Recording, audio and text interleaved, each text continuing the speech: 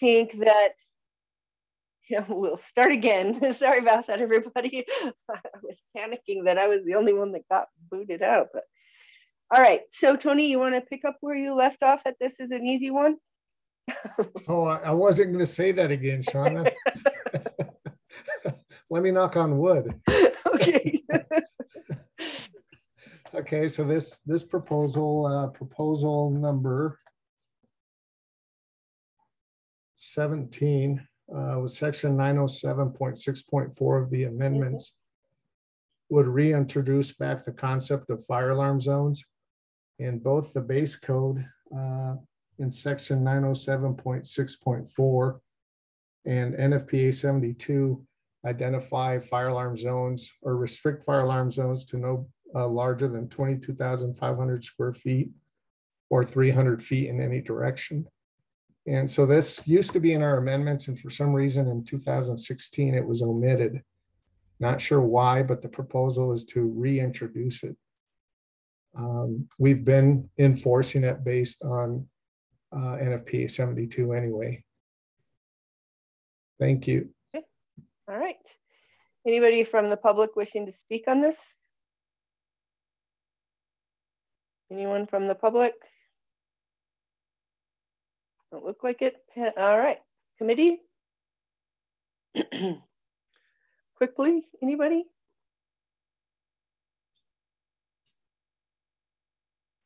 Or a motion?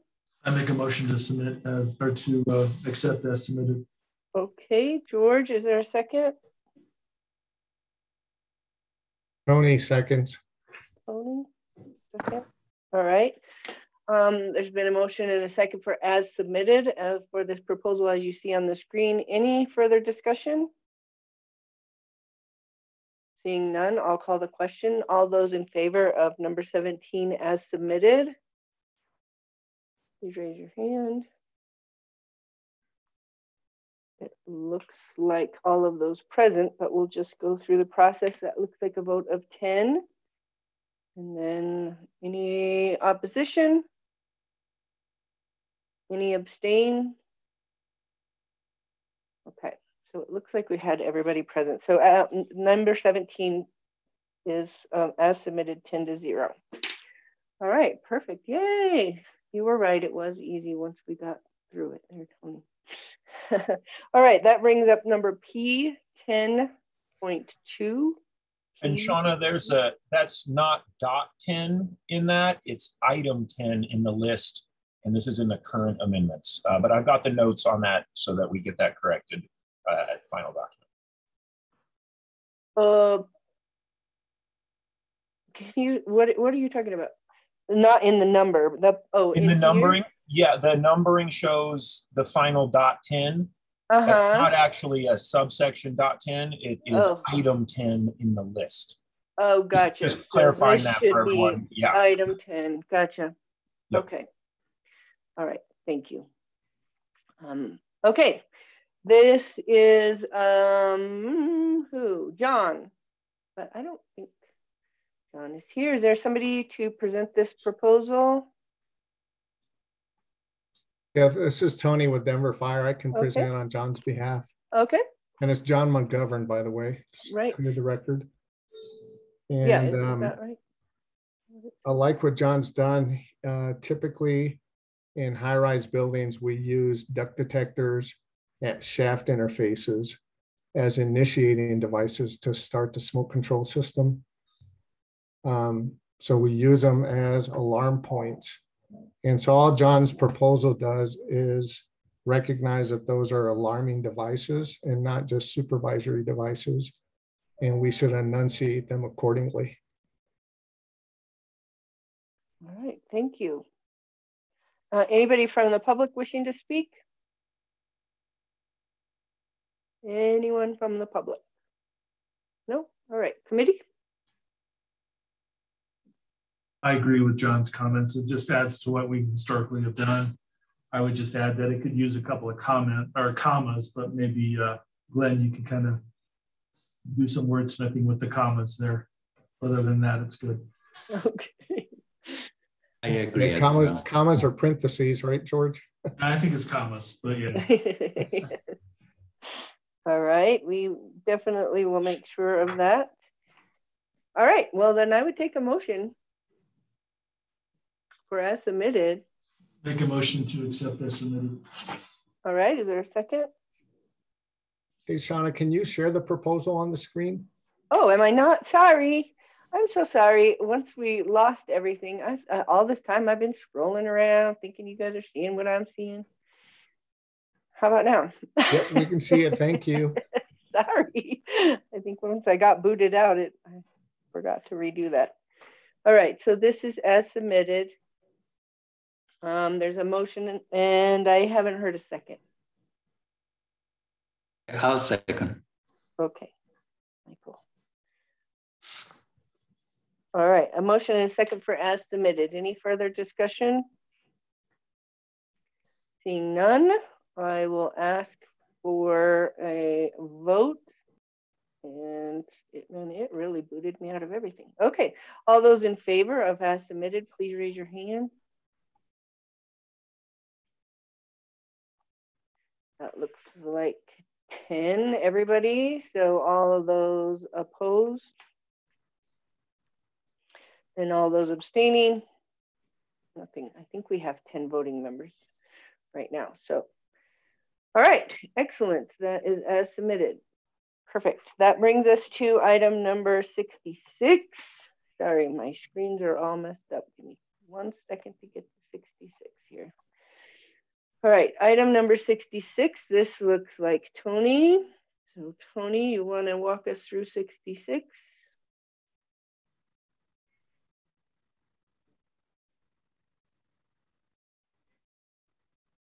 You're muted, Tony. Thank you.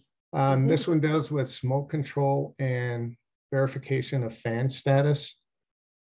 And I want to move from Appendix O, which outlines the submittal requirements. There are code provisions in that section that should really be in the content of the code. So I'm moving the underlying portions from the submittal requirements into the code requirements under verification. And this is, I mean, this is how we've been applying them. There's no change in how they be enforced or what we'd be looking for. It just puts them in the correct location. Thank you. Excellent. Thank you, Tony. Anybody from the public wishing to speak on this item? Anybody from the public? All right, committee, any discussion? What Tony has proposed here? I do have a question on item C. Where it says fan fails to move air by program or switch. I don't know how you can really verify the movement of the air, basically. I know some have interpreted that you need to have a flow switch of some sort, but I've never seen any airflow switches on any systems. Yeah, so Mike, there is no code change. There's no language change. So this is how it's appeared, I believe, since the 16 amendments.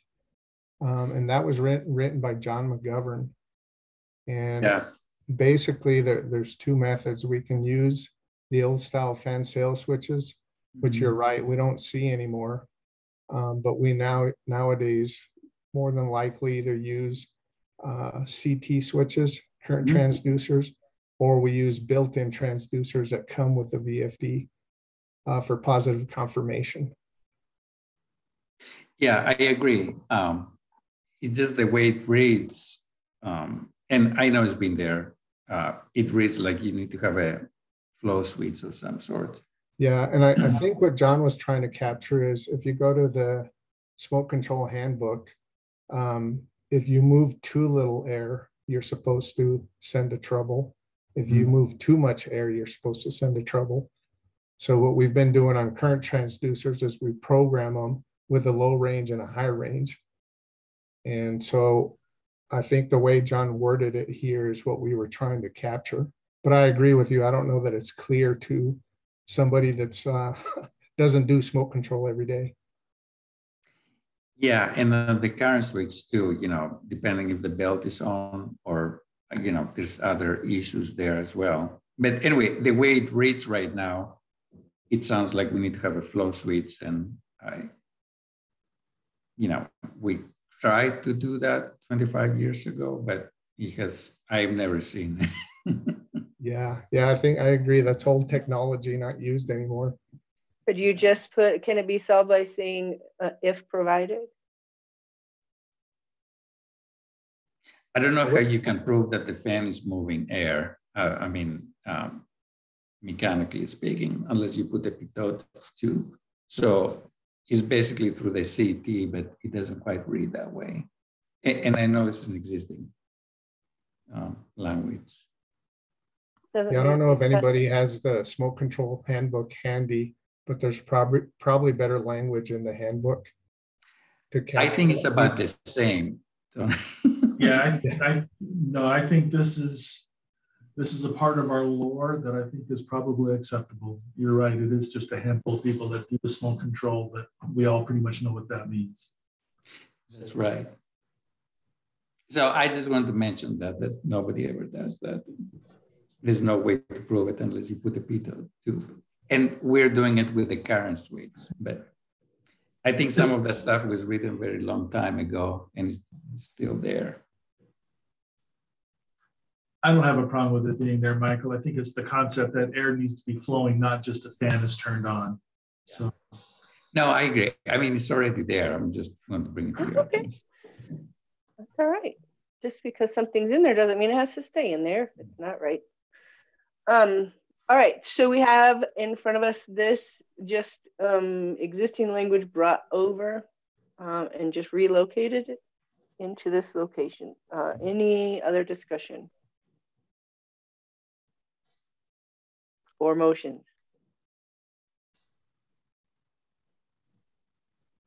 Tony making a motion to approve as submitted.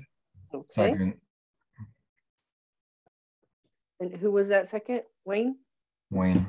Okay. All right. Been moved and seconded for as submitted. Any other discussion?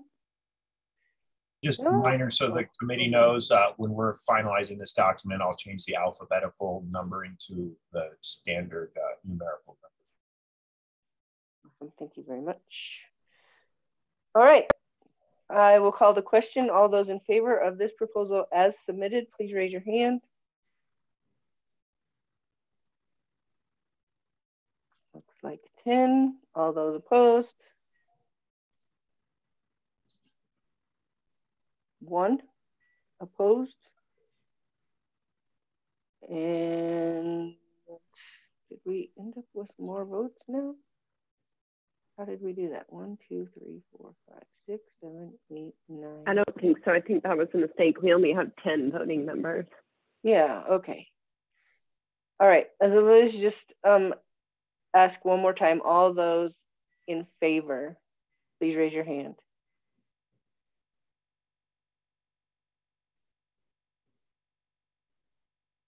Okay, 8. Now we have 8. All those opposed?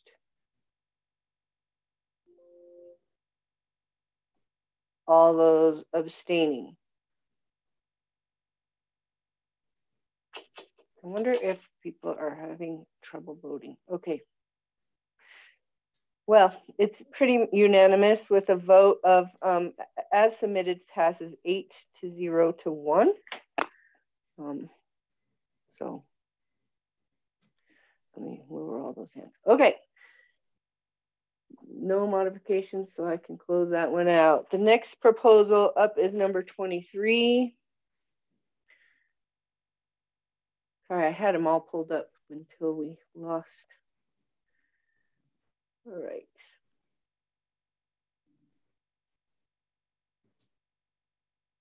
Let me just get this a little bit bigger so that we can maybe see it.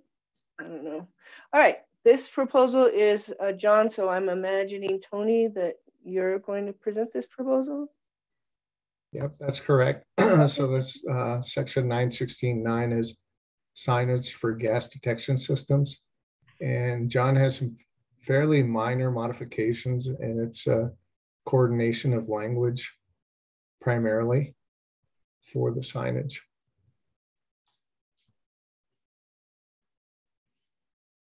All right, anybody from the public wishing to speak on this item? Anybody from the public? Seeing none, committee? Can you see it? I don't know.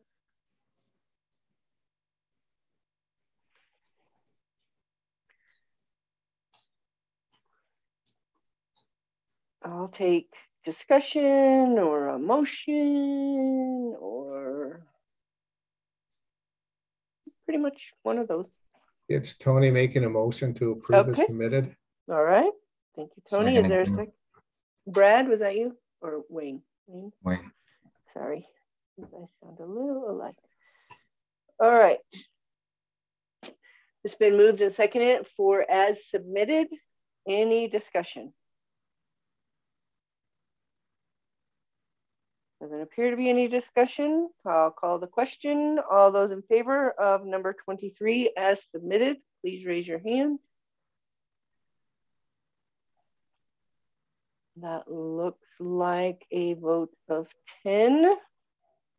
All those opposed? 1.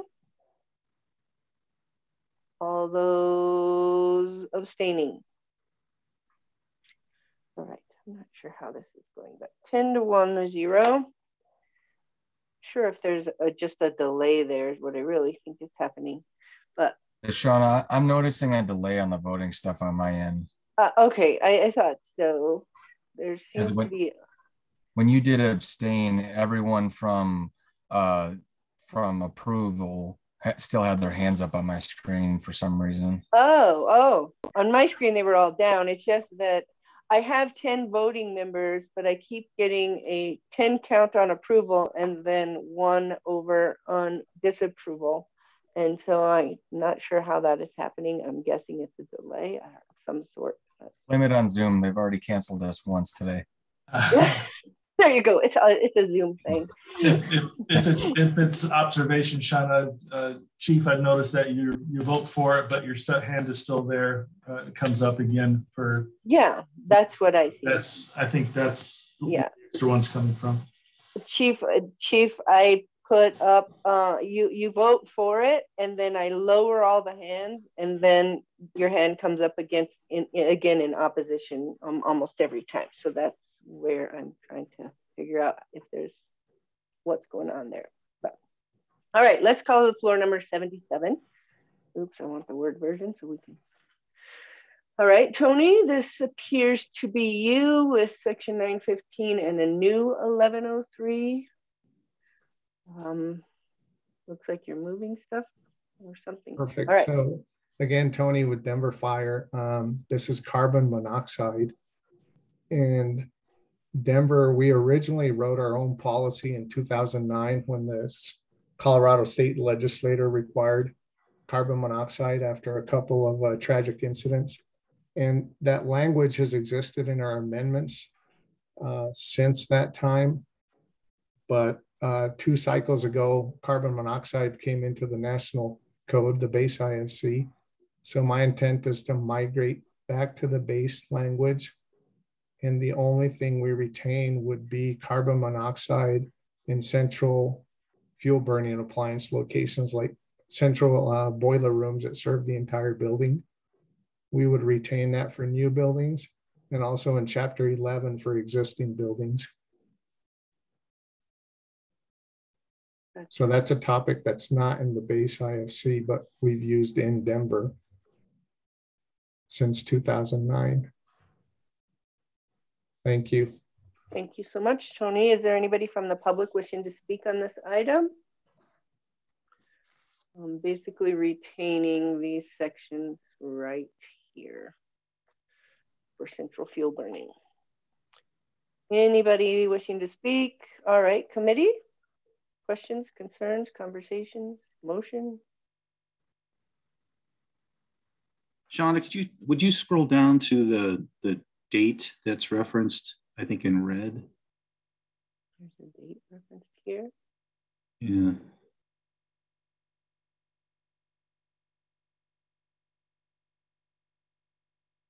I think, Shauna, if you scroll down to section 11, the lower section, it would cover or retain that, I believe.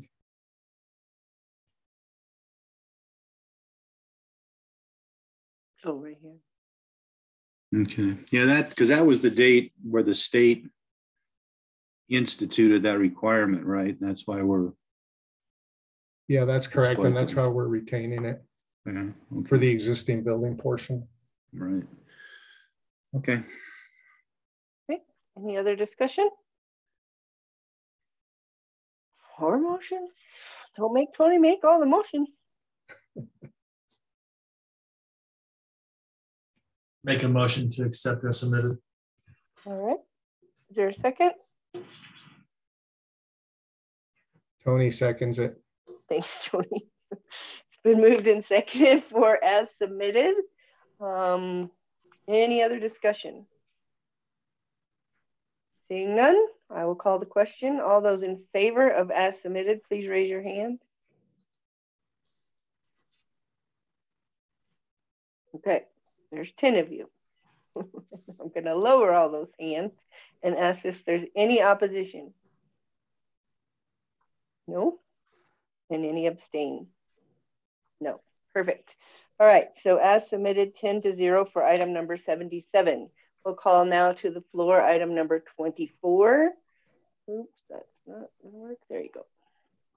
Number 24, Tony, and maybe this is you. Yep. Okay. Submitted by John Wojcicki, Tony, Denver Fire, speaking on behalf. And again, this is gas detection systems. And John is clarifying in here that our fire alarm panels, when they exist, will enunciate an activated gas detection system. And it's a practice we've been using. It was in our code, but it wasn't very clear. So he's brought it into the correct section. Thank you. Okay, thank you. Anybody from the public wishing to speak on this item? Anybody from the public? My neck is healing and it itches a bunch. All right, committee.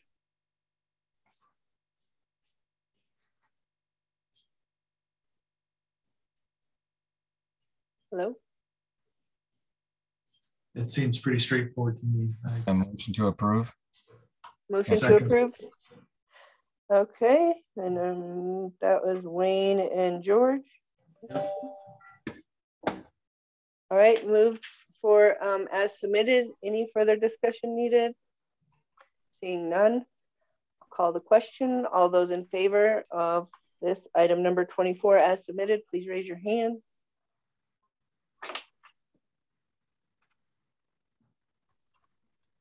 I'm seeing 9. All those opposed? 1, 2, 1. Okay. Sorry, that was, it did it again on my end, Sean. I was That's okay. raising my hand for approval. Yeah, Okay. I saw you for approval, and you're right, it did do that, but it went away again. So, all right, so I show item number 24 being approved as submitted with a vote of 9-1. And Wayne, that one wasn't you. So, okay. All right, so that is as submitted. I'm going to get rid of that one and that one. I got to keep one of them up there because it was amended. All right, item number 67. We're rolling right along, and I really appreciate you guys for doing that. Item number 67, Michael Stewart proposal. Here is Michael available, or somebody speaking for him? Is there anybody wishing to speak in just as to give a summary for this proposal? Yeah, it's Tony with Denver Fire. Okay. Mike Stewart works for Denver Fire. Okay. He's supposed to be on here, but I'll speak on his behalf. Okay. I see him. He You is see him? on, you guys. It's, Oh, there he yeah, is. he's Oh, on the I just have to attendee make side. him all right. Let me give him allow him to talk here. There we go. Can you hear me now? Oh, there, we can hear you now. Oh, Thanks, good. I was just about to send Tony a text to say, no, I am here. Okay. All right. Thanks. Okay. Sorry about that. So on this particular proposal, in the past, we've had like two different documents. We had a cert to operate your elevator and an operational permit. Because of limitations in our new database, we're going to combine both of those documents into one. So the first part of the language is just combining that part, saying the operational certificate of operation is basically one document. Current amendments already require you to have both documents anyways. This is just showing that it's just going to be one document. It's being rolled into one. The second part on the last sentence, it says conveyance contractor shall not perform maintenance, replace components, conduct repair work, or perform testing on elevators, escalators, or AGTS do not have a current certificate of operation or operational certificate of operation permit. We have issues currently where elevator contractors are doing work on elevators that aren't being compliant. Part of their licensing with the state and us is if they know there's an elevator that's out of compliance, they're supposed to notify us, but they don't.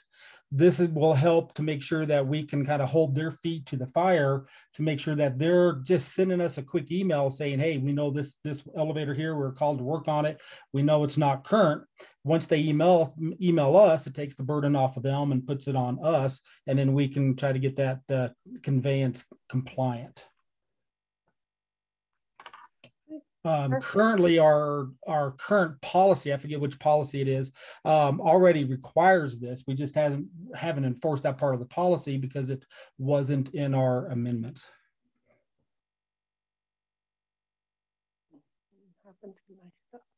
Okay, perfect. Is there anybody from the public wishing to speak on this? Anybody out there? Oh, all right, committee. Have questions for Mike or any comments, discussions, motion?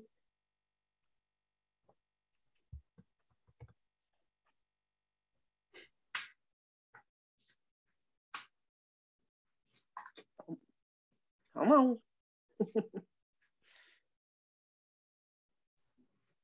I'll just say it seems pretty straightforward and it's consistent with what they have to do for the database and for their normal operation, their business practices. So I don't see any objections. I don't have any objections.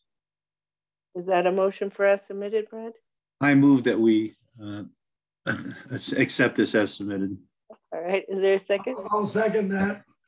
Oh, who was that second? Russell. It sounded like Russell, but I didn't see you. Okay, all right. Well, it's been moved and seconded for as submitted. Any discussion? Not seeing none, I will call the question. All those in favor for proposal number 67 as submitted, please raise your hand.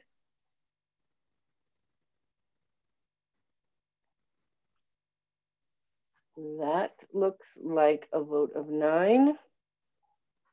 All those opposed? All those abstaining? All right, well, that proposal passes with a vote of 9-0. Thank you very much. Thank you, Michael. All right, we're going to call to the floor item number 78. Oh, well, do you guys want to take a quick break? Or we want to hear one more or take a break? Take a break real quick. Well, up to you. We need to take a break because let's take a break. All right, let's take a break. Let's take 5. Will that work? Is 5 minutes good for everybody? Use the facilities. Fill your water bottles. All right, we'll come back at 3:41. 3:41. I'm trying to get my timer going, but make sure everybody's here.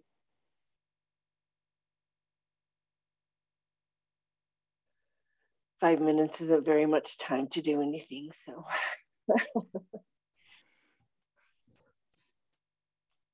We were on a roll and I don't want to break up the momentum. All right. Well, we have to wait till Tony comes back. This is his proposal. I'm back. Okay, Tony. Hello. All right, this is your proposal number 78, it looks like. Yeah, and I'm going to use the famous words. It's another easy one. Don't you? How dare you? And so when we started our elevator program in 2012, and it spanned to 2014, the startup, we wanted hard line POTS lines for communication in the cabs. Well, as we all know, POT lines are going away, and this is an antiquated language. So we're removing that to stay current with existing technology. Thank you. Anybody from the public wishing to speak? You just have to raise your hand and then I can give you permission to speak. So anybody from the public?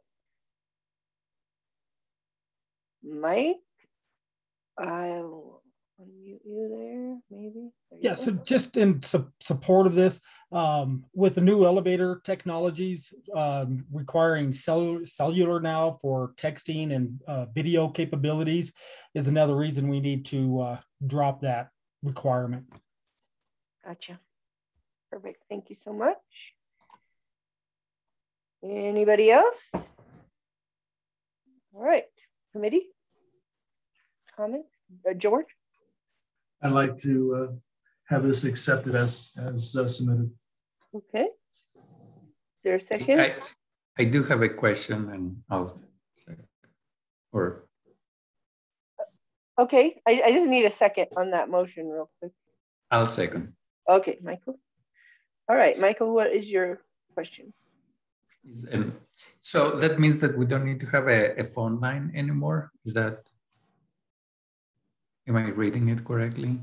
Yeah, no, it just means that you're not using POTS lines as a technology to provide the service. Okay. So like Mike said, a lot are using cellular or even VoIP in some cases. Okay. Just doesn't have to be a loop start feasible phone line. But maybe, are you just wondering if it should still say you need phone line, just not that kind of phone line? Yeah, like a landline. Mm-hmm. Gotcha. All right, George? It says right in the very start, two-way in-car communication shall be provided. And I think that basically alludes to any technology that will be approved. All right. Any other discussion? All right, seeing none, I don't see anybody from the public or anybody else wishing to speak. I am going to call the question. The motion on the floor is for number 78 as submitted. All those in, oh, Russell, did you, oh, yeah, everybody's voting. All right, all those in favor of as submitted. All right, that's a vote of 10. All those opposed? And anybody abstaining? All right, I didn't think so. Okay, so number 78 has passed as submitted, a vote to 10-0. Calling to the floor item number 62, which looks like it's Michael Stewart. So let me go over here and Michael, give you permission to speak. All right. Okay, so Mike Stewart with Denver Fire. This one is just adding on to an existing requirement that we already have for new construction to put the disconnect location. It's been very difficult for fire crews on elevator entrapments to find these rooms. The first portion is also including in accordance with 907-6411. The biggest change on it would be a 920.23.1 that would make this retroactive to all buildings with elevators, that they would need to provide this. One thing that we've seen, some pretty good luck with some of the new installs or even some of the alterations, but we're still getting complaints from the fire crews on existing buildings where they're not doing anything with the elevators. They're still having difficulties finding these rooms, especially when it comes to the MRL, the machine roomless elevator technology. So that's why we're trying to make this retroactive to make sure all buildings comply with it. Excellent. Thank you, Michael. Anybody else from the public wishing to speak? All right, committee.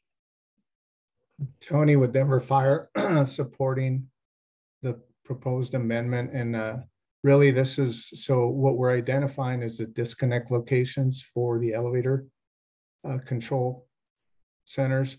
And all it involves is a graphic map to show fire crews where those disconnects are located. It's been a requirement since, I believe, 2011. But we were putting the onus on fire alarm contractors to show it on their graphic maps. And really this puts the onus on the elevator contractors who know the information to create the map, frame it, and post it in the fire command center or adjacent to the fire alarm panel. Thank you. Thank you. Anybody else? Yeah, one comment on it is, is the elevator contractor will have to ask the electrician for that location, because that's what we have to ask for now to label the disconnects on our elevators themselves. So maybe it ought to be both the elevator contractor and the electricians on the job. And for the record, that was Russell. Cool. All right, any other discussion? Hey, Russell, that's Tony with Denver Fire. I agree with you, except that the installation permit is specifically issued to the elevator contractor.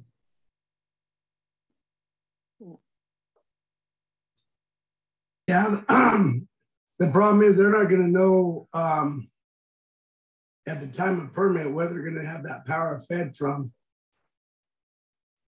On the MRLs, the problem is sometimes they're anywhere in the building. And actually on my inspections on acceptance, I'm usually chasing down the electricians to get them to give me a location of where they're feeding the power from. You know, I know our electrical group with building department definitely looks at those during the issuance of the electrical permit, and that's during the log submittal. So you're correct, it would be before the elevator contractor submits their submittal. But I guess typically they coordinate amongst themselves to get this accomplished. Yeah, that's why I'm saying to do a graphic map at the time of permitting. That'd be pretty tough for electrical or the elevator contractor, because I'll tell you right now, they're going to have no idea where it's coming from. But they should, because the log electrical plans have been approved by the time they touch it. So it's just a matter of them looking at the electrical approved drawings and figuring that out. Which I know most of them don't want to do. Yeah, I bet that their project managers don't even look at those logs. Are you wanting a Tony, modification maybe that says the licensed electrician and or elevator contractor? That's kind of a problem for me. You need to have one person responsible for it. Okay. Speaking from somebody that has to go and talk to 18 different trades to get everything on the fire alarm graphic map, we understand the pain, but there still needs to be one person responsible for it. In this case, it's an elevator map. So I and Russell, I'm just saying who's going to be responsible. Yeah. Hey, Mike, how much faith do you have the elevator contractor to be able to find this information beforehand? We're all teachable, every one of us. Well, we usually on our side, on the electrical side, we get the elevator information very late, like during the submit. I mean, the project is well under construction. I guess the other important part to point out is this is retroactive. So existing buildings would have to rely on the elevator contractor that's providing the servicing to create this map. Right, and if I can, I mean, we're not going to require this information at time of elevator permitting. This wouldn't have to be done until the end of the job. It's something that Lieutenant Johnson's group, when they're doing their fire alarm testing with the elevators or other portions of the building, that's when they're looking for this information. So it wouldn't have to be brought to the conveyance section prior to that. It only has to make sure that it's done when the inspectors are on site and they're verifying the locations. So even on the conveyance staff, this doesn't even add any work for us. This is something that the elevator contractor has to do and make sure it's done once they start going for approvals. And even on existing equipment, I agree with Tony. And as you know, Russ, elevator contractors and the mechanics, they have to know where these main lines are for when they're working on the elevators. They have to have the ability to shut off power. So, you know, they have that information. And again, we won't need it up front anyways. Yeah, I think on the existing equipment's an easy one because it's already labeled on all of their disconnects where that's at. So that's the easy part. But on the MRLs, the fire crews would have to have a key to actually access that. So you're right, it should be in the fire command center so they could get to the disconnect that's feeding the disconnect to the MRL. Right, or located next to the fire alarm control panel when it's not, when you don't have the FCC. Yeah. Yeah, right now it's labeled on the disconnect that's feeding us. Yeah, I you know, we give it a run, but I just there's going to be a delay on the elevator contractor's part because man, he's going to be hit pretty hard with that, and then he's got to make a plastic transparent plastic surface with the location on there. They better get their own shit, or excuse my, their own stuff going, let alone adding this to it. But yeah, we can give it a run. Well, even on the new installs, I have not heard this being an issue of holding up any jobs from the fire inspectors. Nobody's told me that this is an issue at the end of a job.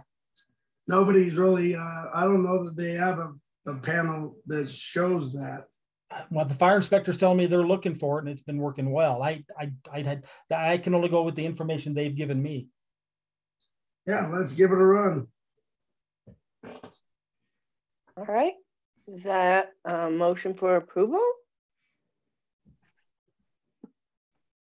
Tony with Denver Fire motioning for approval as submitted. All right. Thank you, Tony. Second by. I'll second it. All right. Thank you, George. All right, it's been moved and seconded for as submitted. Any further discussion from the public? Let me look over here. Somebody has their hand up. Oh, that's just Mike still. Okay. I'm going to lower your hand, Mike, so that I can. All right. All those in favor of as submitted for item number, this is 62. Raise your hand. All right, that looks like a vote of 9. All right, all those opposed?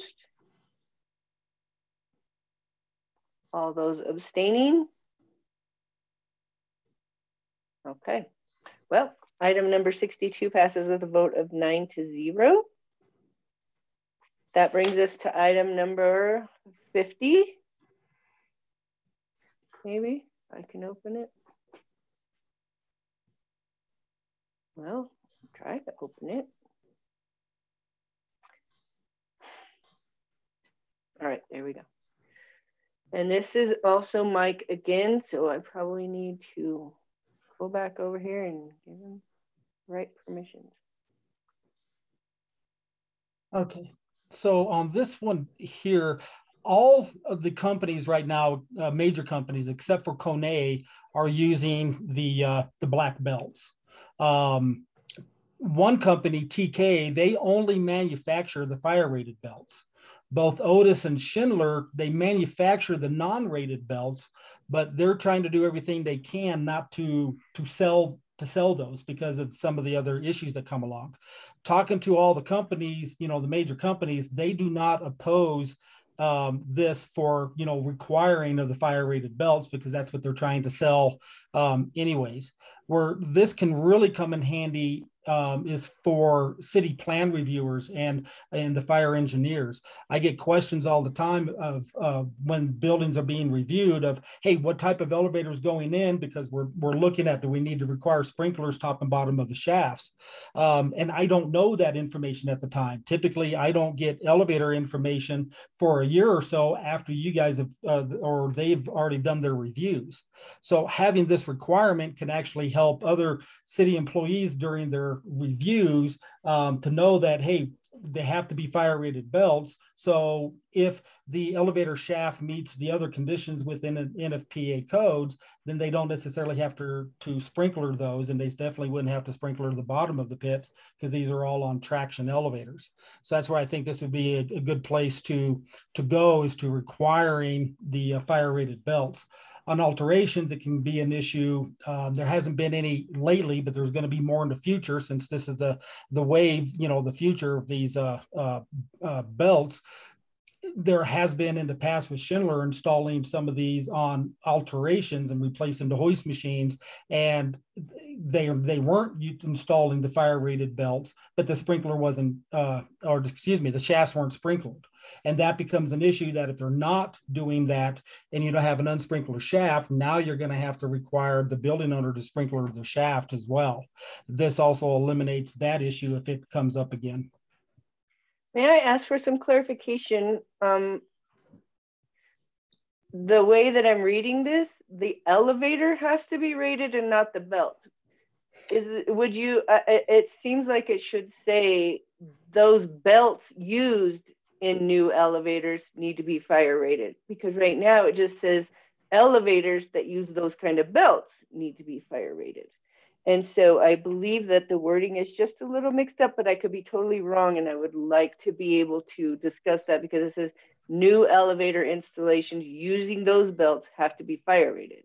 That it says, well, I guess utilizing non-circular, using the belts. I believe the utilizing is the same language that's in NFPA 13. Yeah, no, that's great. I just think it needs to say that those belts used in new elevator installations need to be rated, because right now, and I could be wrong, I'm just pointing this out, the way it's worded, to me, it looks like the elevator has to be rated and not the belt in both sentences, the first sentence and second sentence. So I just want to bring that up. Maybe Glenn or somebody else could look at the wording and. So Shauna, would we just add belt after fire rated? To me, I mean, we could leave that up to Glenn, but it just seems like non-circular elastomeric coated and polyurethane coated steel belts utilized in new elevator installations and alterations shall be fire rated, right? So that it's the belt that has to be fire rated and not the elevator. But that's Glenn. Yeah, you're correct, Shauna. The subject for fire rating is the elevator, the way this is written. It does need a little massaging. That's something looks like I missed. That's okay. All right. Thank you, Mike, for the clarification that it's truly the belt. Let's go to anybody from the public wishing to speak on this. Anybody from the public? Any committee? Tony from Denver Fire. I'd like to support the proposal. And one of the things we're doing in Denver is in the latest, or in 2019, the code changed, and fire alarm technicians can no longer access the hoistway to test fire alarm equipment. So that's become a big problem. So in Denver, we're doing everything we can to try to eliminate having fire alarm equipment so that it doesn't have to be tested from outside the hoistway.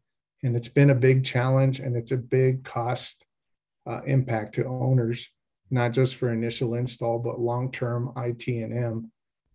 So I think this proposal helps meet that goal and eliminates some of those devices in some cases. Thank you. Thank you, Tony. Anybody else? Yeah, I'm in support of this as well, but I just want to clarify that this proposal would not exclude any elevator suppliers from working in Denver. Can anyone confirm that? I can. Right now, again, there's only 3 manufacturers that are using these belts. I don't know of any independent companies that are using the belts at all. But again, you know, the 3 major manufacturers that are using the belts, they don't they have no problem with this because again, one only manufactures fire rated belts and the other 2 are trying to move that direction internally, but they haven't yet. And it helps them on their side, even just to make sure they're installing the proper belts. I don't know of any independent companies that even utilize belt technology at all. Okay, thanks. Has there been any consideration as to how I'm going to this go to Wayne, please. Can we talk, Wayne? Sorry. No. Has there been any consideration given to a similar code section or similar reference in the IBC chapter 30? Or I know in previous conversations, we've tried to, whenever possible, as it relates to chapter 9 things, try to not, or make it as easy as possible on the design teams to find compliance items. Has a similar proposal been provided for the IBC side of things?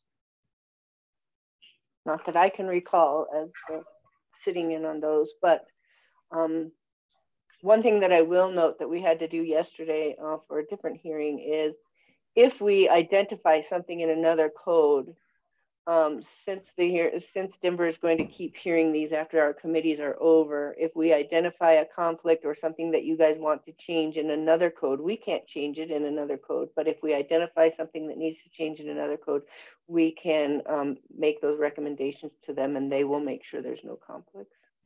Sure. I don't know that there's anything specific in chapter 30 from a conveyance combustion standpoint. I just thought it might make some sense to have it in both places and have them coordinated. Having said all that, I'm in general support of this. I think it's a little bit of a reach to require non-combustible suspension, but in the fire life safety context of things, I think it's the right thing to do, but can't really speak to an ownership standpoint to see what that cost is and how they, weigh that decision ultimately on any given project. Anybody else? Well, we don't have a motion on the floor, so take a motion. I make a motion we accept as written. Liz Ross. Okay. Tony seconds that motion. For as submitted without modifying it to. I wanted to offer you guys just some clerical language to address the subject of the fire rating. Doesn't change the intent. You may want to consider something like where new elevator installations and alterations utilize non-circular elastomeric coated or polyurethane coated steel belts, such belts shall be fire rated. Where existing elevators utilize coated steel belts, at the time of suspension means or controller replacement, the new equipment shall be installed with the fire rated type. That would point the ratings back to the replaced items or the belts in the new edition.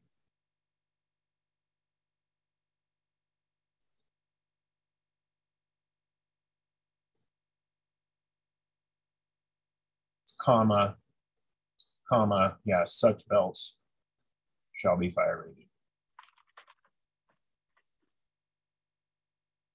I think that would address the issue that Shauna correctly identified. And then what did you say here? I was suggesting something like the same, starting out the same, where existing elevators utilize coated steel belts. At the time suspension means or controller replacement, at the time of, you can say such equipment shall be installed.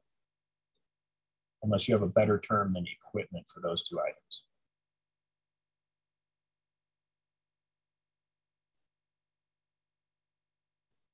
I think that's changing the intent of the language. Well, I believe you're not trying to fire rate the elevators. You're trying to fire rate the replaced items, correct? Well, yeah, but you're giving them a choice. You're saying where you install elevators utilizing these belts, such belts shall be fire rated. I guess what I would where you want to require them to install those belts. Gotcha. Well, if they utilize those, right? No, It's just saying where new elevators utilize those belts, the belts have to be fire rated. It doesn't give you the opportunity to put the elevator in. It's just saying if you utilize the belts, they have to be fire rated. We could word it, we could do it, we could switch it like we had talked about earlier, just saying, start the sentence with, yes, where non-circular or whatever, where non-circular elastic metric blah, blah, blah, belts are used in the new elevator, in new elevator installations and alterations, such belts shall be fire rated. It would say the same thing. I was just trying to be as gentle as possible. Yeah, I would not use the word where, because that implies a choice. Yeah. Well, the choice is to the choice. You have a choice. choice. You do have a choice on whether or not you use that non-circular elastic metric coated. I don't think that's the intent. I think Mike, correct me, but I think the intent is to require the fire rated belts. Yeah. Period. That is. I thought aren't there other systems that don't utilize the belts? I'm not an elevator expert, but that's what. Yes, there are other elevator systems that utilize traditional metal cables, but they don't need to be mentioned here because, again, you have to be fire rated to the FT1 rating. That FT1 rating is only for the non-circular elastomeric coated and polyurethane coated belts. A traditional metal cable is already fire rated and it couldn't meet that FT1 rating anyways because it has nothing to do with it. So Shauna, the way you had rearranged the sentence in the open discussion, I think nails it. So I would vote for that. Either way is fine with me. I was just trying to rewrite as little as possible. Understood. Like that, non-circular elastomeric coated or polyurethane coated steel belts used in new elevator installations and alterations shall be fire rated. I think isn't that perfect? And then the same with, and then I guess existing elevators using, and then have to redo the second one. And so right. Coated steel belts. Right, coated steel belts. Mm-hmm.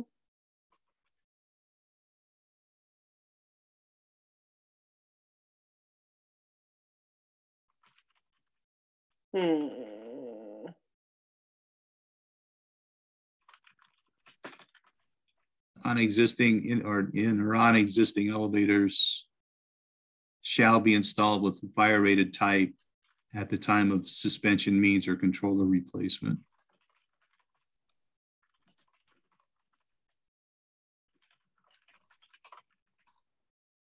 So the fire shall be installed with the fire rated type at time of suspension means or controller replacement. And then the rest of this stays. So we would just go like take all of this out. Sorry.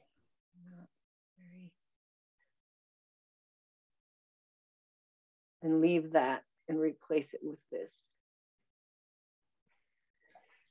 Coated steel belts utilizing existing elevators shall be installed with the fire rated type at time of suspension means or controller replacement. Well, it shall be in fire rated type. Coated steel belts utilized in existing elevators shall be the fire rated type. Shall be the fire rated type. Coated steel belts utilizing existing elevators shall be replaced.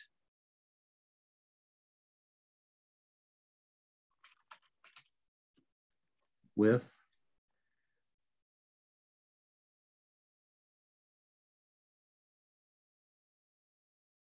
Mike, how does that read to you? I think it reads fine looking at it. And I like the second sentence that talks about, because I know there are a couple of installations that use the non-rated belts. And now this is telling them when they have to be replaced with fire rated belts.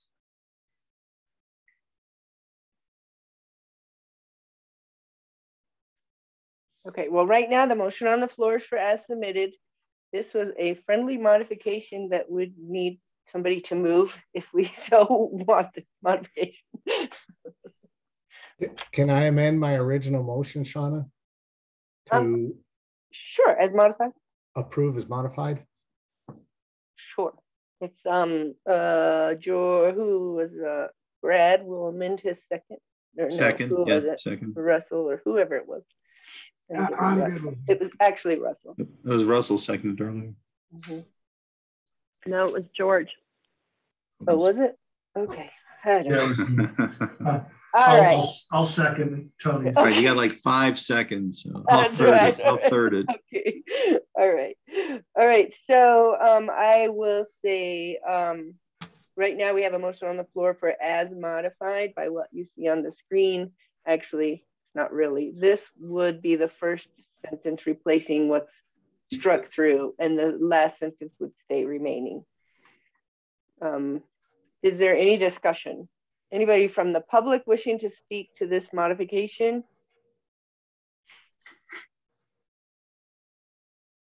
No? Okay. Committee, if there's no other discussion, I will call the question. All those in favor of item number, what is this, 50? Item number 50 as modified, please raise your hand.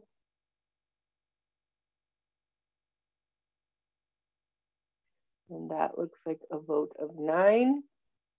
All those opposed? All those abstaining? I think we're just down to 9.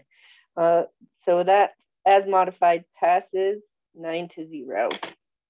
Thank you very much for allowing me to have input. Sorry. We already skipped on the agenda. We already handled number 46. So we're going to go to item number 49 now. So item number 49 is Tony. So Tony, you want to go ahead?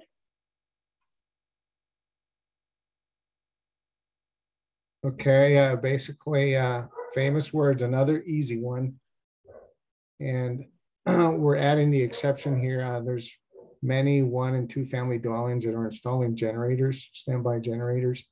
And our code unintended consequence was requiring them to have some sort of annunciator to let responding crews know. And that was never really the intent of this section. So we exempt them from having the remote annunciator. Thank you. Thank you, Tony. Anybody from the public wishing to speak on this item number 49? Anybody? No? All right. Committee? Brad? Just a quick question, Tony. Are you wanting to only exempt the IRC 1- and 2-family dwellings and townhouses, or you want to exempt R4s under the IBC as well?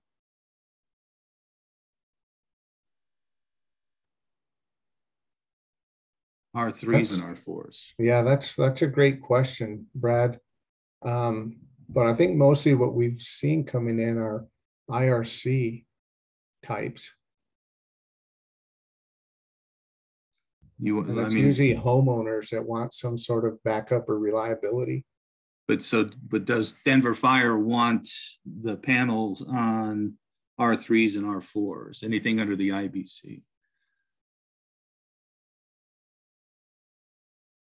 So you're trying to say it should say 1- and 2-family dwellings, townhouses, R3s, and R4s. So that it includes everything under the IRC and the R3 and R4s? Well, I think if you just leave it as is, it'll include everything that's either permitted under the IRC or the IBC.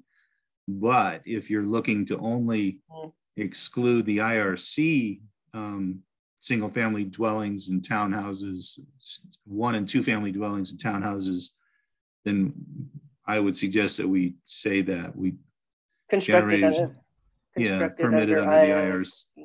under the International Residential Code or something to that effect.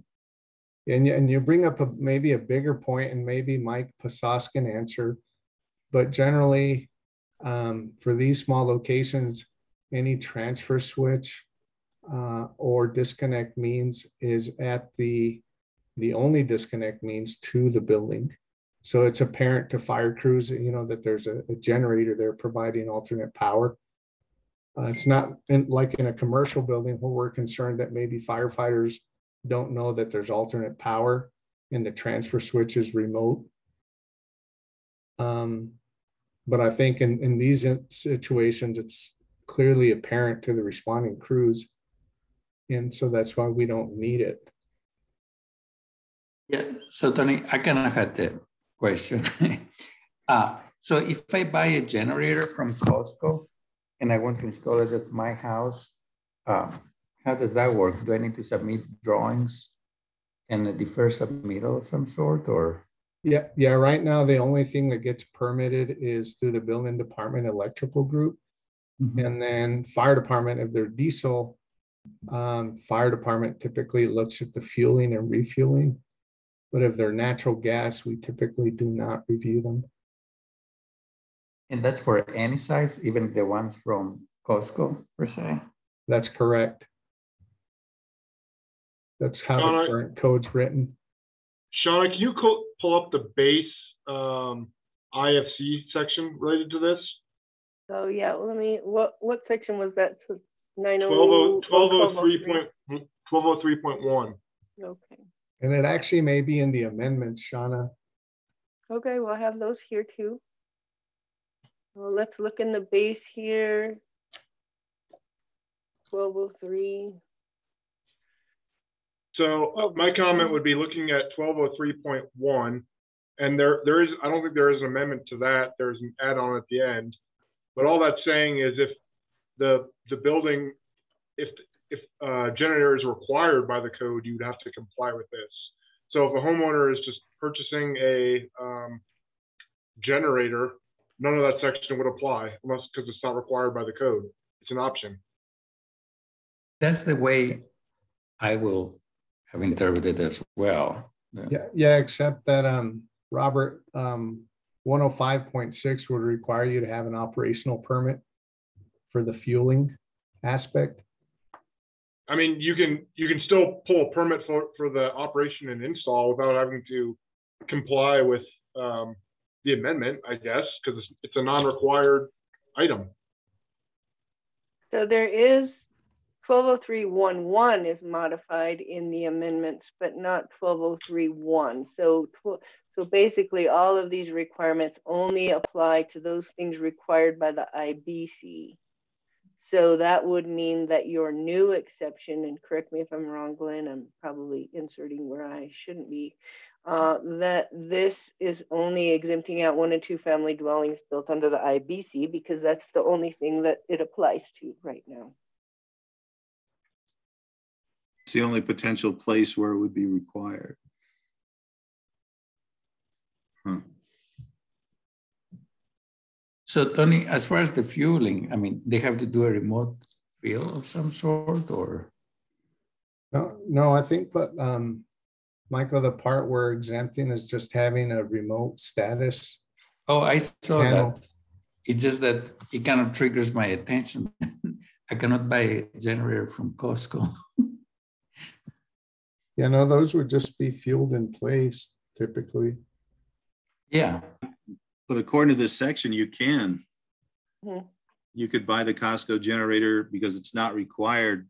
You have to get an operational permit, but you don't have to comply with anything else in this chapter, in that section anyway. I see. Right, because it's not required by the IBC.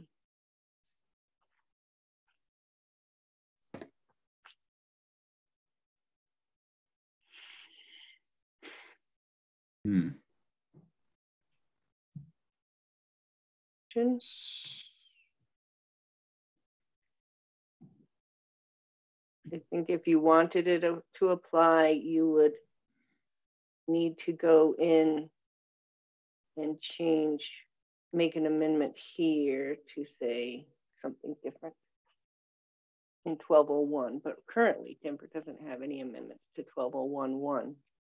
Starts at 1.1.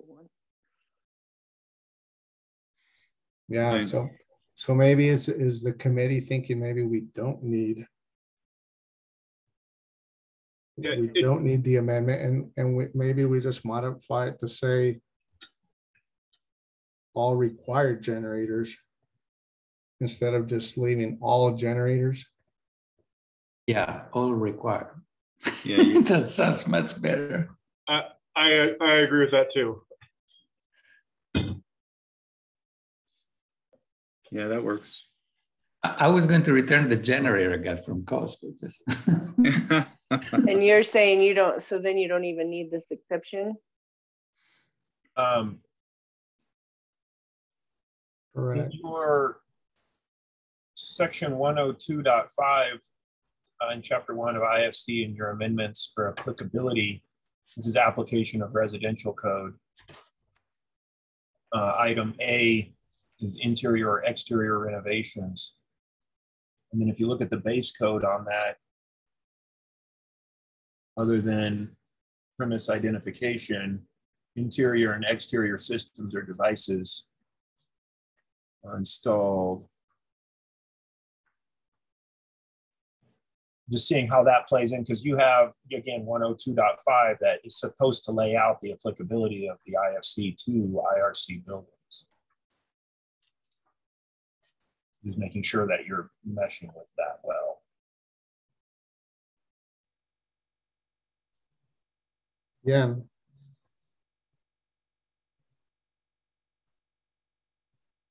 Yeah, which I guess you're right, Glenn, that would work in conjunction with 105.6.66 on the annual operational permits.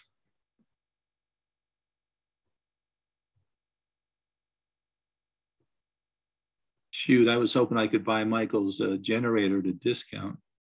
well, I live in Laundry, so I'm safe. I think 105.6.66.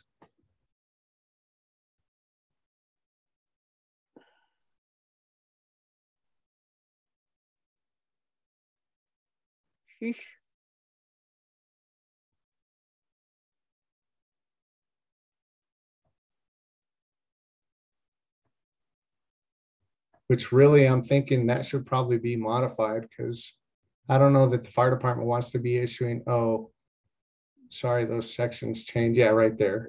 Right here, okay. A permit is required to maintain and operate the following fuel generator with or without paint. So whether you're diesel or natural gas, we're issuing permits. But I don't know that such are required for single family residences.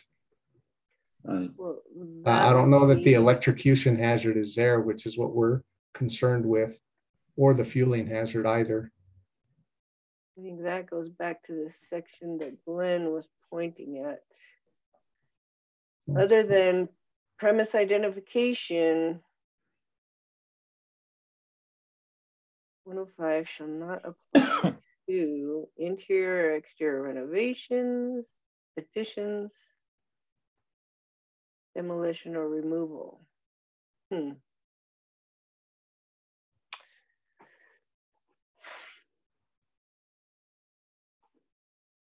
So is it your thought, Glenn, that even though this section in the IBC says emergency power systems and standby systems required by this code have to comply, that required by the IBC have to comply? That's and so now we don't have to worry about talking about single family dwellings, because they're not required by the IBC to have emergency power and standby systems. That's what they're trying to say right here. So they revamped their proposal to say, if a generator is required, then it has to do this. we don't even need this exception because those are not required to have generators. Are you thinking that in somewhere in 102 that we've created a conflict because maybe the IFC applies differently to Denver than it does? I don't think anything is needed at all because 1203.13 is already a subsection saying that where these apply, where this is required. But I mean, since you're amending it for further clarification, I guess it doesn't hurt to add one word in there. I think Shauna, if you go back to the base amendments, I think the original committee's intent was that they did apply. So if you look at, oh, I'm sorry, the proposal language. Yeah, look at the second sentence in that. Optional standby generators shall be provided with a remote status. So those are generators that are not required by the code. And because the intent was to try to protect firefighting crews from getting electrocuted. If they shut the main building power and weren't aware that there's a generator providing power, they may not shut it off before trying to do work. So that was the intent of the committee, was to try to prevent electrocution hazards. Right. So whether or not you say required here, it's all generators. And this second sentence is reiterating that even the optional ones will have to comply. You can say, you can leave your thing in here or not. Right now, this is saying generators serving 1 and 2 family dwellings and townhouses. That would, if you leave it in there, that means any generator serving 1 and 2 family dwellings and townhouses built under the IBC only, because it only applies to the IBC, and only if the IBC had required them to have standby power, because 1201 says that. So really, maybe you don't need any of this.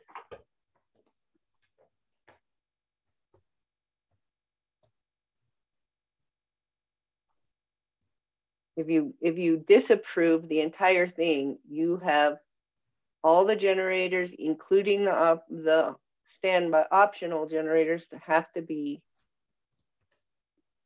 have that. But then when you look at the base building code, it only applies to those that are required for the IBC, which wouldn't include your single family dwelling. Yeah, so really maybe 1203.1 also needs to be amended to remove required by this code.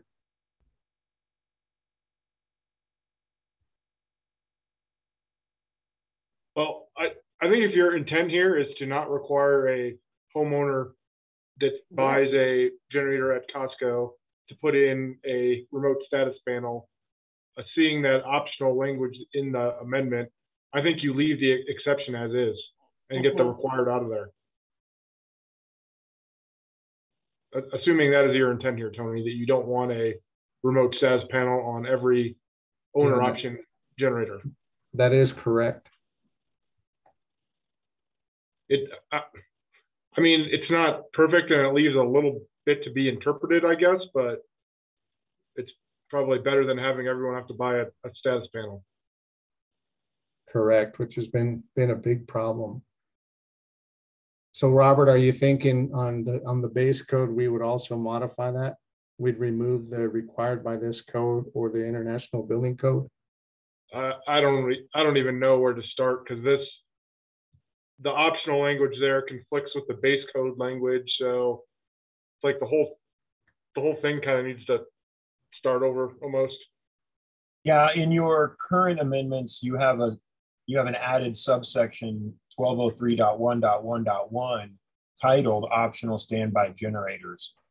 So you've got another place as well. So I think the point being made is probably good that very first general statement is already conflicting with the existing amendment package. I have an idea. simply strike the word by this code or the International Building Code. Yeah, that's a quick fix. So Okay. 1203.1 just says they must comply with these sections. Then that picks up your other sections that are related to optional.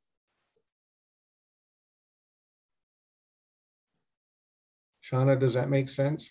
It does make sense. I just I'm concerned that we have a few different places that we're trying to make sure that we cover everything, and I just want to remind you guys that we already have 2 other proposals that are going to go to Denver and whatever committee that they have, and so if we have to table this one or put a working group together to figure this out and make sure we've covered all bases, I would, say we could do that. It just wouldn't be heard in front of this committee. It'd be heard in front of whatever committee that they make.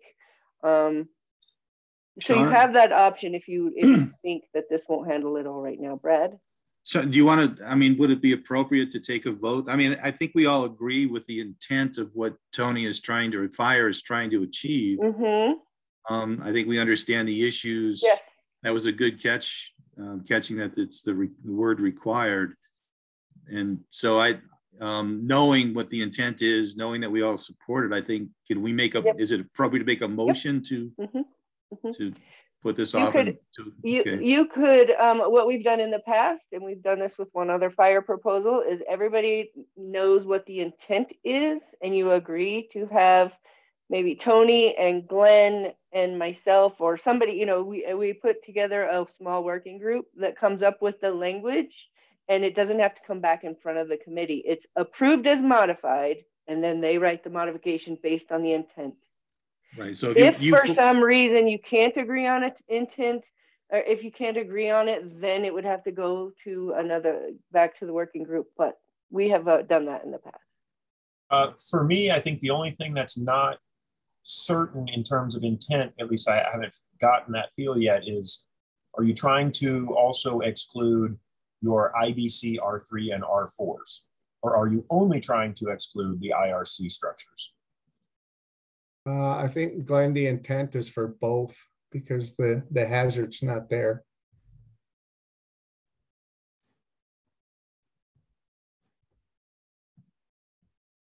Okay, so knowing that, then do you think the committee or the subcommittee could deal with it? Yeah, so it's basically going to involve amending this section, right, in the code, and then further modifying the exception here to make sure it includes everything that fire wants it to include. Okay. I think the way it reads now, it covers both IRC and IBC. Yeah, it's the word required up front that's causing the conflict. And I'm nervous that there might be some other section in the code in this subsection in this section that uses the word, optional or non-required or something. Right. The intent is that single families and townhouses do not have to comply with this requirement, and that it applies to all generators, even the optional ones, other than single family and townhouses. Right. Both IBC and IRC, single family and townhouses. Okay. All right. So that's the intent that we need to get on paper. So if you want to make a motion for as modified with the modification that meets the intent as discussed. So moved. Okay, thank you, Brad. So as modified, is there a second? I'll second that. Okay, thank you. And all right. And I guess before we take a vote, I want the committee to be comfortable with who's going to help write this. So that would be Tony, Glenn, myself, and anybody else want to be involved on that? Okay, we promise to meet the intent as you guys have discussed here. Good observation, Robert. Yes, very good. Thank you very much. All right, the motion on the floor is for as modified by this subgroup to meet the intent of today's conversation. All those in favor of that modification, please raise your hand.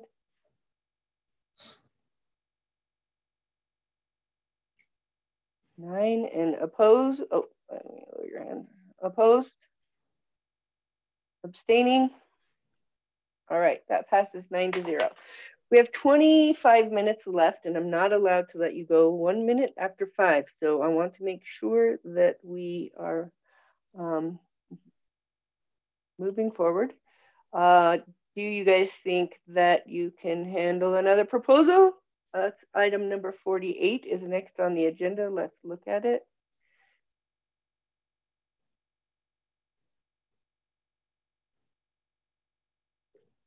Well, we'll just start it. I'll tell you what, we'll start it. If we get to, 5 minutes till, we'll table it. All right. That brings Brian. Brian Lucas is the proponent. Brian, I've just made you as an allowed to speak. So go ahead. Can you hear me? Yes.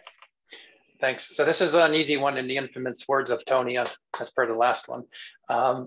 This is just a quick change to the gas detection requirements for marijuana facilities, changing LPG gas detection that's in the room from 20 to 25%.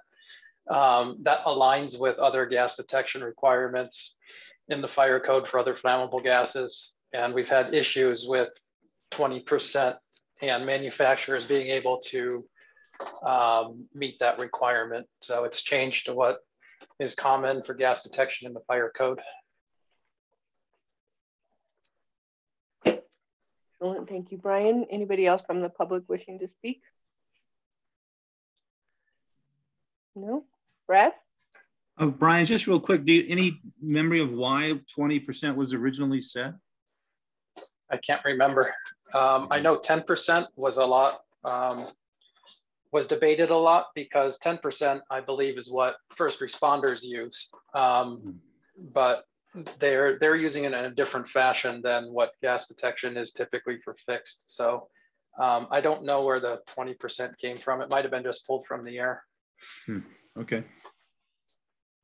Motion to approve as written. Okay, Wayne, was as submitted. Is there a second? I'll second. Okay, Robert. There's a motion for approval as submitted for item number 48. Is there further discussion? Let me see who has their hand up. Oh, okay. Okay, sorry. All right, I'm not hearing any other discussion. So I'm going to call the question for item number 48 for as submitted. All those in favor?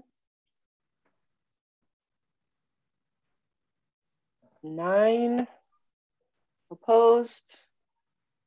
Abstaining? I think we just totally lost Chief, so I think that's why there's only 9.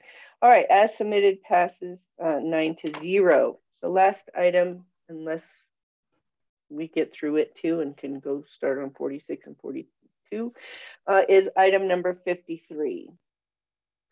Item 53 is also Brian. Brian, you want to start this proposal? So this is a clarification for growing cannabis at heights above 12 feet. It's not clear currently how to deal with growing cannabis and racks that go above 12 feet. So the intent of this is to meet the requirements for high pile storage, specifically with exterior access doors, dead end aisles, and other requirements. The high pile storage chapter is designed around dealing with a fire at a height above 12 feet. And the intent of this is to have cannabis comply with those same requirements for high pile storage. Thank you. Anybody from the public wishing to discuss this one? No. Committee? Brian and Denver Fire, do you guys have any facilities currently that would have this situation? And if so, how have you addressed it? We have enforced this by just basically working with the applicants, and we do our highest grow is over 30 feet in Denver. So yes, it does occur, it does happen. And vertical growing is where the future is at, because warehouse space is what's been taken over to grow, and 20-30 foot ceilings are common. So if you can grow in racks, that's the most cost-effective way to do it when you don't have floor area. Okay, thank you. Yeah, and I think Tony with Denver Fire, I think it's also important to point out how the level of fuel loading that these locations have, with all the trays and irrigation components. And so it's important to treat them as a higher hazard, like Chapter 32 does. Thank you. Thank you.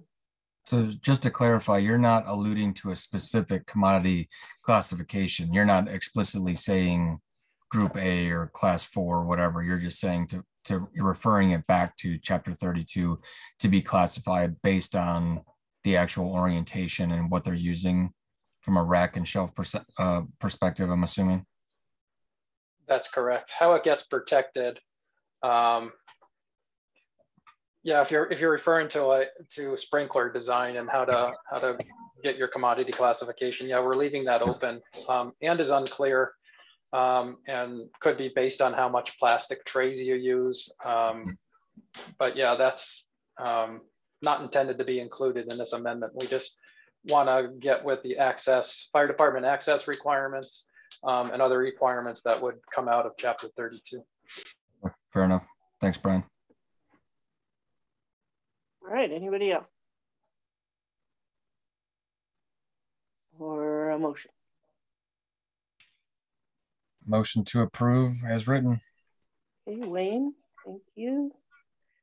Second. Thank you, George. Any further discussion?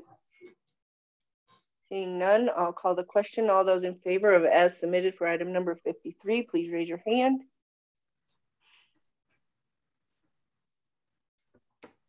And that is a 9. All those opposed, all those abstaining. All right. That brings us to the end of the agenda, other than we tabled item number 46 and 42 to the end of the agenda. We have 15 minutes. I'm not 100% sure we can get through them, but do you want to start one of them, one or the other, whichever one you think is the most simple? Just a point of order, aren't there some appendix chapter amendments? That was all that was on the published agenda, so I'm not allowed to add anything else because it wasn't published. There are some other amendments that got added late, I think, but those have to go straight to Denver to the Denver working group.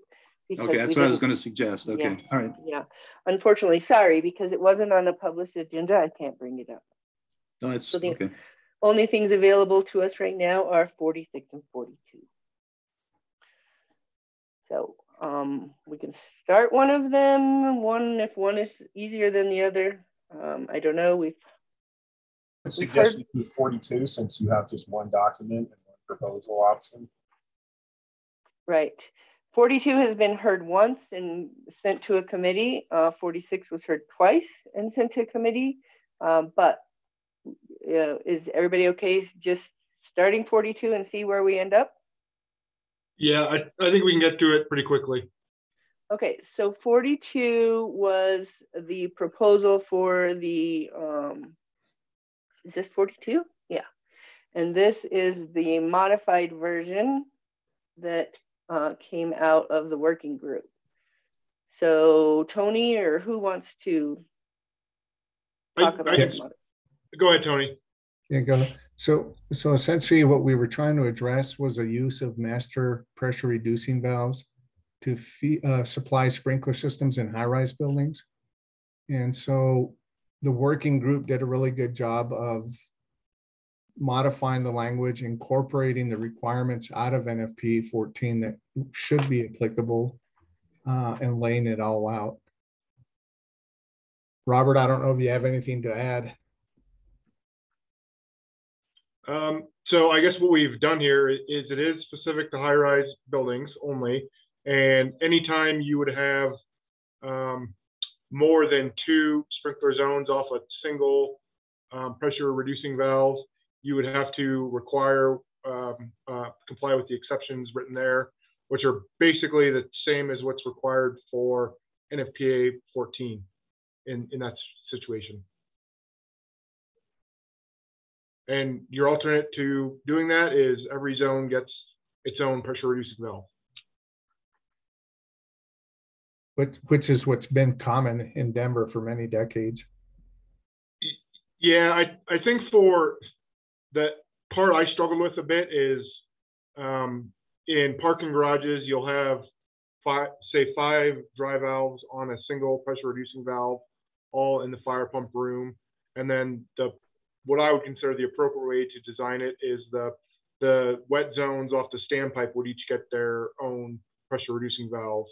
Tony explained at our last meeting that that's not what's happening in some cases with the wet systems, which I agree with not doing it that way. The dry valves in the pump room on a single PRV, I could go either way on that, but I guess at the end of the day, having more redundancy in a high rise is better. Okay. Anybody from the public wishing to speak on this revision? So can you tell me, Robert or Tony, this is the revised version. What is just this struck out part is what you took out? That's correct. And then we added all the underlying portion, obviously. And we changed the heading or the title. It used to be master pressure reducing valves. What I want to do is see if I have a copy of see, all I have downloaded is a copy of your amendment. I'm trying to see what the original motion or the original proposal was so that we could be clear of what the original and how it changed. Let me email that to you, Sean. Well, I'm sure I have it. I just didn't have it pulled up. I can read it real quick. I have it here, and it was pretty short. It's short. Oh, and was sweet. it? Okay. Oh, yeah. Okay. Okay. It's essentially just the top. Go ahead, Robert, if you want to just. Yeah, I'm looking forward here. Give me a second. Oh, okay. I've got it. Where master pressure reducing valves are used at the base of riser or manifold locations, they shall be incorporating a redundant PRV arrangement in accordance with NFPA 14. It's the same code section? Yeah. But this has been significantly augmented. Mm-hmm. If I can just add one annoying thing, technically under the ICC process, titles of sections aren't enforceable. So I would simply recommend that you add in high-rise buildings after utilized in your actual code section. Thanks. I don't think I was at this meeting because I think this is when my kiddo busted open his lip. But has there been any discussion potentially limiting a single PRV to multiple floors to an area equivalent to the allowable area for a sprinkler zone per NFPA 13? Wayne, I thought about that when I was rewriting it, and I just couldn't. I couldn't figure out a good way to write it, I guess. So I just landed on two zones. I mean, that's simple. Sure, and I'm good with that. I just didn't know if that was the intent kind of secretly behind the two zones, or if that made more sense for, I don't necessarily feel strongly one way or another. Just curious if there was thoughts. The issue I would have with that, I guess, is say you have a small floor plate that's 10,000 square feet, then you could have 5 zones on a PRV, right. Versus if you have a giant floor plate, you'd only have 1. So I don't know. Okay.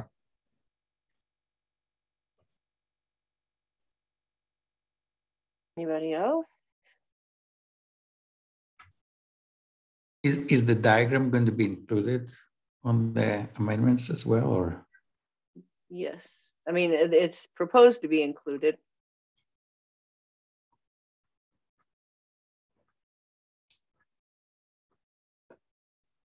Unless you guys tell us otherwise. I'm just gonna look real quick to see if I can pull up. I'm not seeing a reference to the figure, and it's common practice that your section body would then reference you to look at the figure. That may be something, unless I'm missing that. Yeah, that's a good point. Okay, so this was the old one. I just wanted to show you it so that people knew what was changing. So this all goes away and then replaced with the new wording. When you are looking at your new wording, which is this one, where in here does it send you to that? To look at, you like.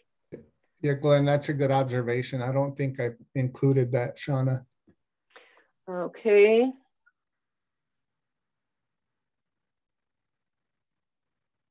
So, I would put that figure under the exception at the end of the text of the exception.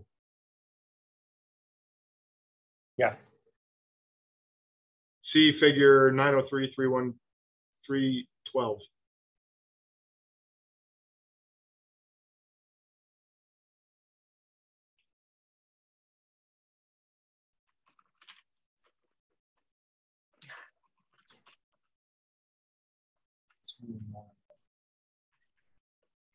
I am not typing very good right now.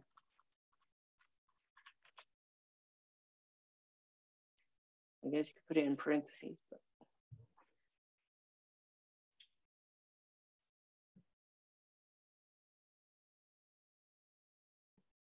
You could take out the word one, and just say an example of.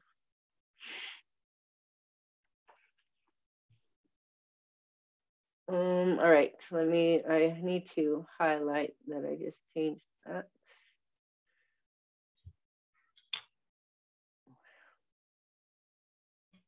And changed that so that we have it as modified. We already have it as modified, so I guess it doesn't matter further modifying it, but the other one is what's posted and this was not. All right. Any other discussion? What do we need to look at here? We have the original version, we have this version, modified it a little. Could you go back to the figure real quick? How is that titled? One example. I would imagine you would just say example of master PRV arrangement because it is just an example. I have to say one example.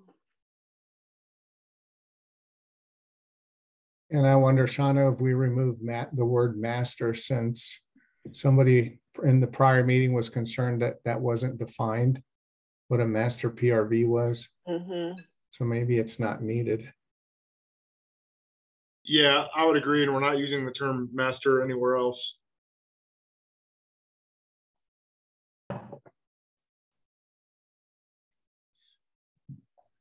Just take out master, or just, it does just say example of PRV arrangement, or example of a PRV arrangement.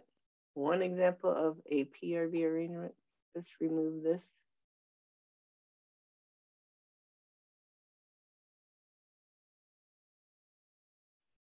Is the working group okay with the deletion of the word one? I mean, I guess it doesn't really make a huge difference, but yeah. Yeah, I agree. It's not needed.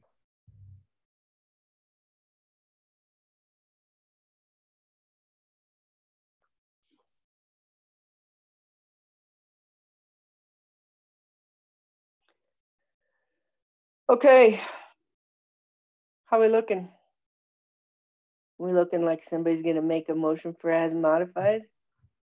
Tony, make the motion to approve as modified. Okay. I'll second. Okay, and Robert.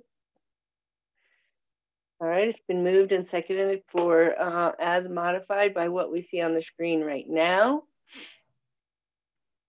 Any further discussion?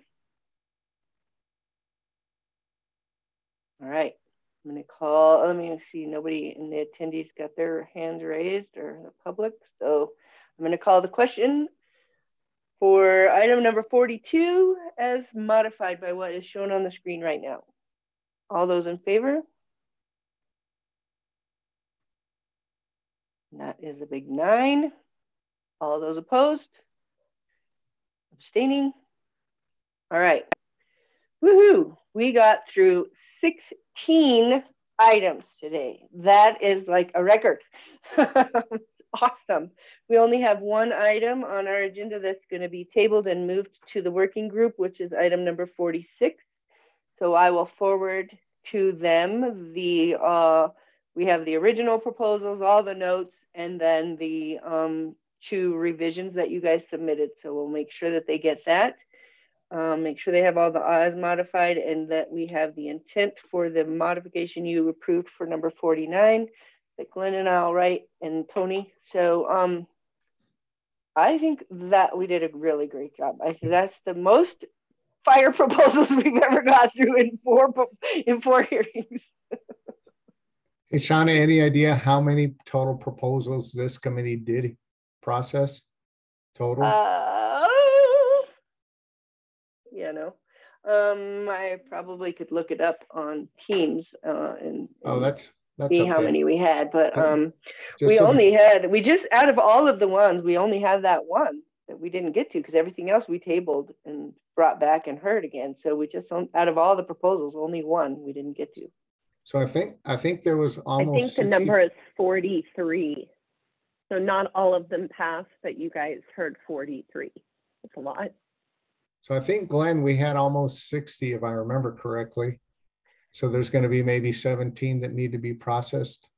There were still some, yeah, there were still some that never made it on an agenda. You are correct. They never made it on an agenda because we knew we weren't going to get to them, or they were brought in late. So, yeah. So there's probably at least a dozen probably that will go. There's 7. There's 7 that you guys didn't see. Yeah, Tony, I think a handful of that initial count, some of those got merged together, so we were able to reduce that count. Awesome. So, Shauna, what's the next step? Are you guys gonna reach out and ask for volunteers for these meetings, or do we have to contact somebody, or what's no? So Eric said that the city of Denver will reach out to everybody that was on a committee and see if they want to continue forward and be on the committee or attend meetings as they can. So they're going to reach out when they've decided when that's going to be and how soon it's going to be and everything. So they're going to reach out to you automatically because you were on a committee. And then they'll post it. They'll post it also for the interested parties that were involved throughout the whole process. So everybody will be notified once they figure it out. Okay, thanks. Okay. All right. Well, thank you guys so very much. This was great. It was good. We got through a lot of proposals and we had a lot of great discussion, even though we didn't follow Robert's rules, George. So thank you very much. I appreciate it. It was highly technical. Thank you. Thank you, Shauna, and Glenn, and Sarah. Thank you guys for proctoring this. Yeah, absolutely. Thank you, guys. Yeah, and on behalf of Denver Fire and the city, thank you all. You volunteered many hours of your time and great efforts. Consultants, been a lot of work coordinating. Thank you for your moderating, Shauna and Glenn. You bet. I think it was a good effort thus far. Yeah, I think so. I think we did good. All right. Well, you guys will hear from Eric and Tony. You'll hear from Glenn and I as we try to figure out number 49. So thank you, everybody, so much. Again, there's been enough thank yous, but I'm a big believer in the public being involved in the adoption of building codes. So I'm glad that you guys chose to do that. Thank you. Yeah, Yeah, Denver is one of, I help a lot of jurisdictions write their codes, and Denver is one of very few that puts it out to a public process. And Denver is the only one that goes to this extent of a public process. So kudos to Denver. Yeah, it's really important. All right.